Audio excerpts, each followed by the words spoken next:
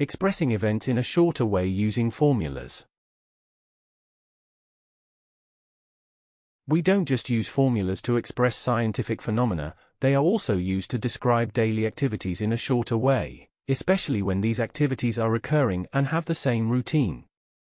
You may have used spreadsheets, like Microsoft Excel, to express a number of events involving the same variables in different situations.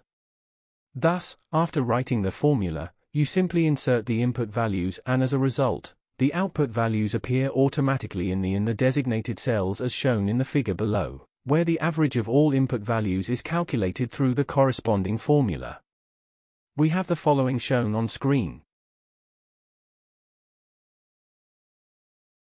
Thus, instead of adding all values manually and dividing them by the number of values to calculate the average, we simply insert the input values in different cells, here from B3 to B12, and by means of the formula of average shown in the top right part of the figure, we calculate the average of the given numbers, here 59, shown in the cell B14, with just a click. Indeed, if we add all numbers manually, the sum is 590. Since there are 10 numbers in total, the average is 59, 590 divided by 10. However, the formula method is more suitable, as we simply replace all input values with others to obtain the average without having to add them manually. Likewise, many companies use formulas to calculate the cost of services they provide to customers.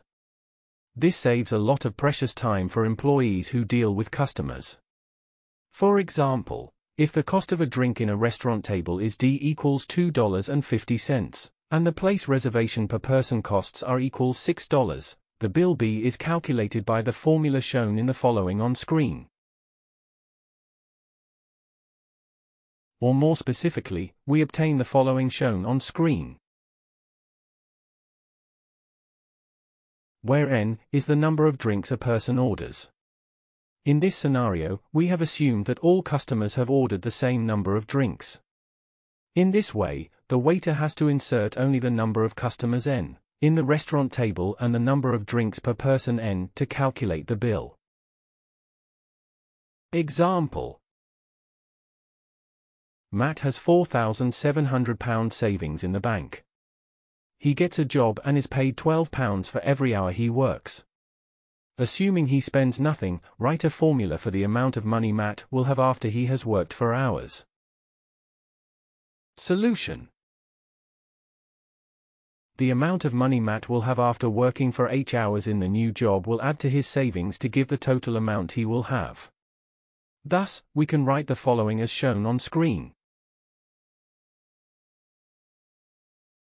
When written in symbols, this relation becomes the following as shown on screen. On the other hand, when written as a formula, the previous relation becomes the following as shown on screen, where M is the total amount of money Matt will have after H hours. That is all for lesson 8.1.3. To continue this tutorial, please watch 8.1.4, substituting into a formula. Thank you for watching. Make sure to like and subscribe to keep up to date with new videos.